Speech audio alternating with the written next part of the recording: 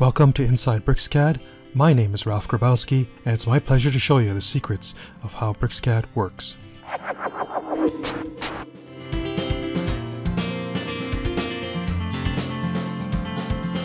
When a drawing such as this one contains externally referenced drawings and/or blocks, we can hide portions of them, and it can be useful to hide details we don't want to see. And that's what today's tutorial is all about, using the XClip command. To hide a part of an external reference or a block, we use the XClip command, which I've entered here at the command prompt. First thing it does is select entities, and so I'm going to select the external reference, press enter a second time to end the entity selection, and now we can see the options available to us. On and off, turn the clipping on and off. Clip depth is for three-dimensional clipping. Delete is to remove the clipping borderline. Generate polyline is to create a polyline from the clipping boundary, and the one we're interested in right now, new boundary, creates a new clipping boundary.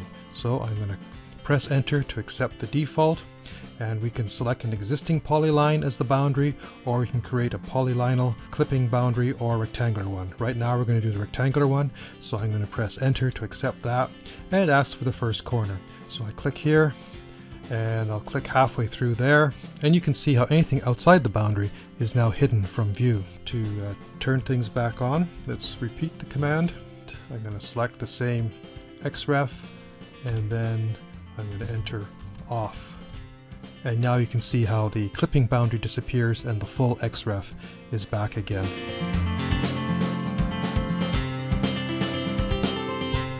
Let's repeat the XClip command, but this time we'll create an irregular clipping boundary. So I've started the XClip command. It's asking me to select entities. This time I'm going to select the block and press enter. And now I'm going to go once again N for new, but now P for polygonal. And it's asking me to select the first point. So I'm going to pick here, here, and you can see that it's previewing what the entire finished polyline is going to look like. So I'm just going to keep clipping here at some points, and when I'm done, I can press enter. And here we have the irregular clipping boundary.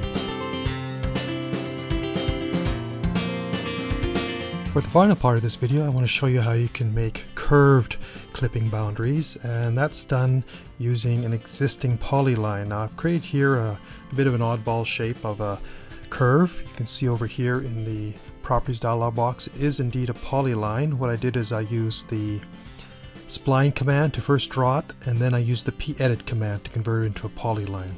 So that's great.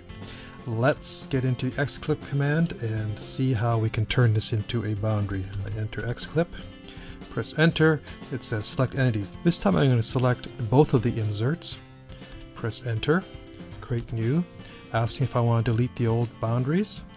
I say yes, and then I type in S to select the polyline. I'm going to select it, and boom, the clipping boundary applies to both entities, the xref and the block.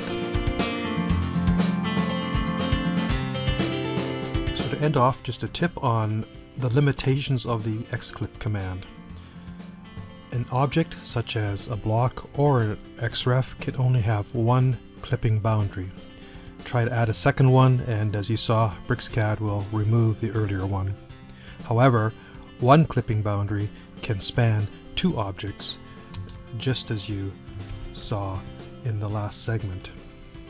Download the free trial version of BricsCAD at www.bricsys.com and check it out for yourself.